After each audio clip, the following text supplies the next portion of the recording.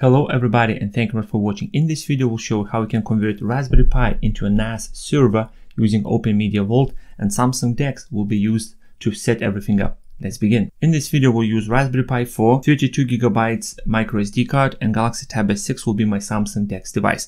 And I'm using my Next Dock 2 laptop just to get the DeX picture going. First thing, I need to get the SD card formatted and set it up with the Raspberry OS. So first thing, I'm just gonna plug that into my USB-C hub.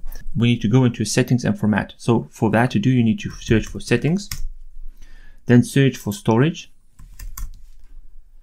click on storage, click on the three dots at the top right hand corner and click advanced. That or step can be different depending on what Android version you are using. Select the correct SD card you want to format and click format and accept and click format USB drive. This will take a couple of seconds to complete. Once completed, we can click done and close everything down. Now you need to go into Google Play Store and download the program called Raspberry Card Imager. I already have that downloaded, so I'm just going to search inside App Drawer, Raspberry Card Imager, run that.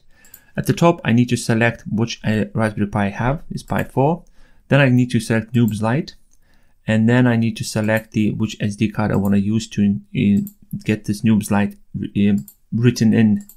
I'm using Noobs Lite because I'm going to use a wired connection to set everything up, and I suggest to use that because it's going to speed up installation process and the loading files. So once everything is selected, I'm going to click write to SD card and click OK. This will take about a minute to complete. Once that is done, you need to close it, click OK and close it, then search for settings again. Go into search, click on storage, then three dots at top hand corner and then click advanced, select mass storage and click unmount. I'm doing that because my Tab S6 starts shouting at me because I'm taking the SD card without unmounting first. So when that is done, I'm just gonna swap my Samsung DeX to Raspberry Pi, get the Raspberry Pi picture going on a Next Dock 2, and I'll come back. I have my Raspberry Pi connected to Next Dock 2 now and it's starting first time. So we're just gonna wait until it fully boots up into a Noobs 3.5. And once that is done, we can start selecting which OS we need to install. Because my Raspberry Pi is connected using wire, I have a lot of options to pick from. I'm more interested in this one, which is Raspberry Pi OS Lite 32-bit. And it is a port of Debian with no desktop environment. That's all we need is a terminal, so this will do. I'm gonna click install and click yes.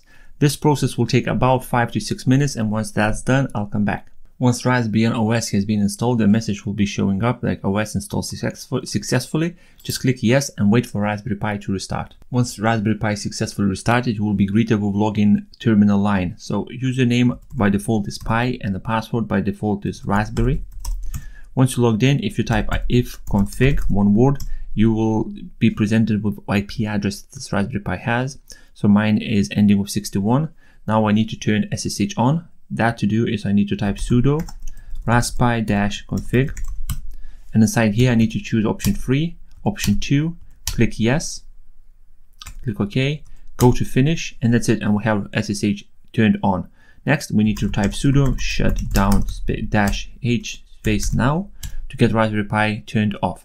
Once Raspberry Pi is completely off, I'm going to swap Raspberry Pi back to my Samsung DeX, and we're going to carry on setting up Open Media Vault. So I'm back in Samsung DeX. Next step, I'm just going to turn Raspberry Pi on by pressing the switch on my extension cable. So Raspberry Pi is starting, and while it's doing this starting process, you need to pick your SSH client. I'm going to use Juice SSH that you can find in Google Play Store for free. So inside my app drawer, I'm going to write SSH. So this is the app I'm going to use. I'm going to click on it. And now I need to enter the IP address that I found inside the Raspbian terminal, which is ending with 61. So under quick connections, I'm going to type 192.168.178.61 (22) as a port number. I'm going to click OK. And now I need to select which username I need to use for this SSH connection. I'm going to click select one and click new. Nickname for this, I'm going to write Pi space NAS. Username will be Pi, and a password is the same as inside the terminal, will be Raspberry. So if you click show password, here we go, Raspberry here. So I'm gonna click yes, I'm gonna click OK. And now by the time I filled all these details, Raspberry Pi is fully started. And that's how I got this message that I need to verify connection. So right now I'm SSH'd into Raspberry Pi. I need to update the repositories and all the files by typing, can't even type properly, sudo app-get update. This will take about 30 seconds or so to complete, maybe even less. depending on the broadband speed and SSD, micro SD card speed.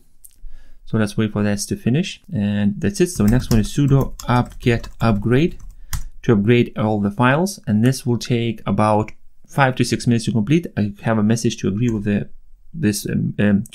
agree that upgrade is going to write new files on my Raspberry Pi. I'm going to say Y for yes and press enter, and just leave it running. Like I said, it's going to take about 5 minutes or so to complete, so leave it running and I'll come back when it's finished.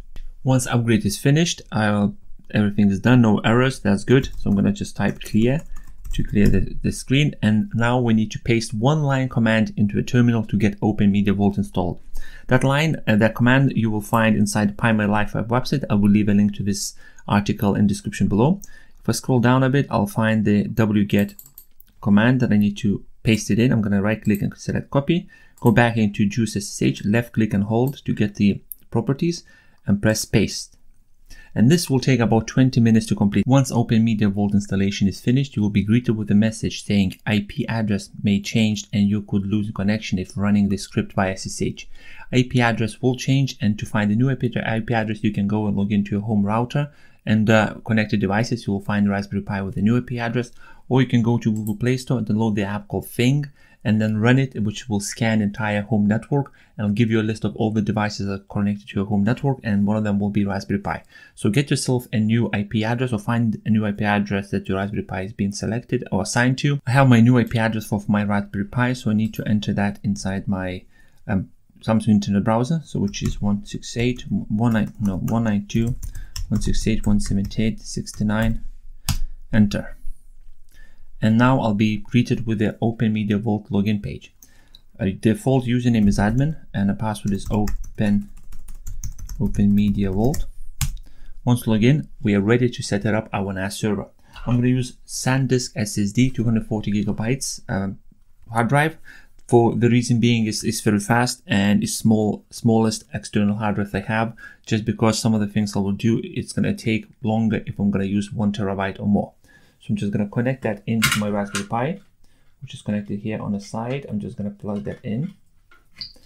So once plugged in, I can expand the menu on the left by clicking the triangle and go into disks. And I should see my Samsung SanDisk showing up. So I'm going to click on that and click wipe. I want to format this hard drive before using it with this NAS server. So I'm waiting for this to get wiped. That's it, it's done. Click close. Next, we need to go into a file systems on the left. And now we need to partition or create the partition inside this hard drive. So I'm going to click create. I will select the hard drive I just formatted. Label, I'm going to type SSD 240 GB. Make sure there's no spaces inside the label. And file system I'll leave by default as ext4. I click OK and click yes. And this process will take, depending on how big a hard drive you're connecting. With my 240 gigabytes, it will take about a minute and a half. With the 1 terabyte hard drive, for example, it can take up to 25 to 30 minutes. So wait for this to finish and I'll come back when it's done. Creating partition has been completed. I'm going to click close, and now we need to set up ourselves a shared folder. If I click on a shared folder, oh no, to go back to file system, sorry, you need to mount the hard drive first. So where's my SSD? Here we go. I need to click mount. Wait for this to happen. Then the confirmation message will show up at the top right hand corner. So wait for that to show up. Click apply, click yes. Wait for this to finish, and then we're going to go and start creating a shared folder. This will take about a couple of seconds for all this process to finish. I can see already SSD has been mounted. It's 60.02 megabytes already been used, and under mounted it says yes. I'm just going to wait for this message to disappear, and then we carry on setting up our shared folder. Click on a shared folder, click add, and now give it a name. I'm going to type it SSD 240. I click and select the hard drive I just created, and under permissions I'm going to say everyone read and write. I click save, wait for confirmation message to show up, click apply and click yes. So we do have our shared folder created. Next we need to start Samba server. If I'm going to go on the left hand side, look for SMB, select on that, click enable and press save, wait for confirmation message to show up, click apply once it's there, and then click yes. Once that is done, we click on the share at the top, click add, select the folder that we just created, which is SSD 240, and under public I'm going to say guest allowed. I'm going to say yes, wait for confirmation message to show up, click apply, and then press yes, and that's it. Open Media Vault server has been successfully set up on my Raspberry Pi. Once this is done, we can go and start finally using it for my Samsung DeX. That's it, that's done. I'm gonna click on my files, go down to network storage, click plus, network drives, wait for the scanning to finish, click on the Raspberry Pi, and then tick anonymous is sign up because I'm allowing public access. I'm gonna call it Pi NAS and click add. And that's it, that's the folder we created. And inside here, I can start creating folders and moving files into. So I'm gonna go in here. I'm gonna go, for example, into my images, click copy, and just gonna move this all in here. And here we go. I have just created the NAS server using Raspberry Pi, and all the setup was done on a Samsung DeX. I hope you enjoyed this video. Let me know in the comment section below what you think. Don't forget there is a Samsung DeX subreddit group available for you to join. There is over 12,000 or so members right now. It's expanding very, very rapidly. Thank you very much for watching. I hope you enjoyed this, and don't forget to subscribe, by the way, and I'll see you next one. Goodbye.